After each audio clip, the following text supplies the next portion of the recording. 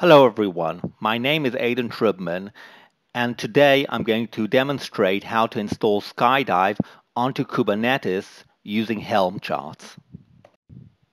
Let's start off first by installing a local Kubernetes cluster using kind.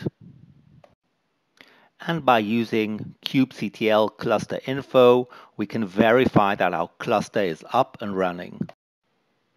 And by using kubectl get nodes, we verify that we have a single node running on our cluster. I'm going to install a Helm plugin named Helm Git, which enables to install Helm charts directly off GitHub. And now we can proceed to define the Skydive Helm repo off our GitHub account. And now let's refresh Helm chart indexes. Now the stage is ready to install the skydive-analyzer Helm chart. Now let's inspect what the skydive-analyzer Helm chart deployed on our cluster.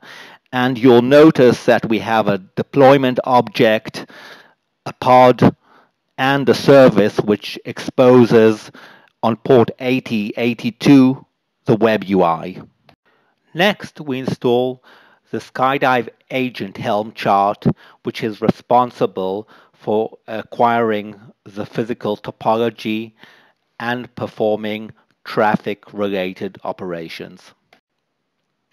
Finally, using kubectl port forward, we can expose the 8082 port so that we can access our Skydive deployment through our local web browser.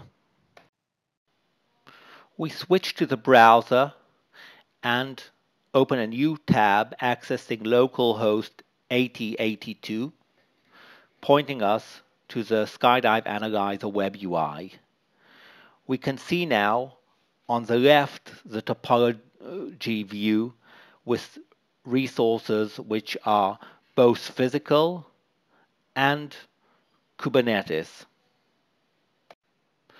The topology view enables to filter out part of the objects and focus on the objects of interest. In this case, we start off with looking at the physical resources.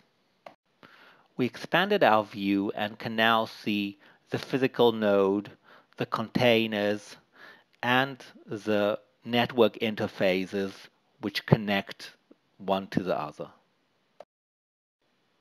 And just to demonstrate a small subset of the capabilities, I'm now going to create a capture and define it that it captures all the traffic on a specific node, which is highlighted in yellow. And once I activate it, I can then view captured data. To view the actual captured traffic, we scroll down on the right until we reach the flow menu. We press it, expand it, and can then see the captured data in a table. Finally, we're going to use Skydive to explore Kubernetes topology. So first, we use a Kubernetes filter, and in the center of the topology view is a top-level cluster object. We expand it several times, and you'll now see on the screen a multitude of Kubernetes objects.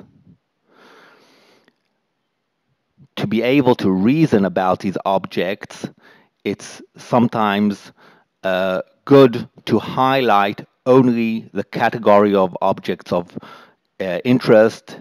In this case, I have highlighted only the storage-related objects. So that is it regarding exploring Kubernetes resources for this video. For more info about Skydive, please access the links below. Thank you for watching.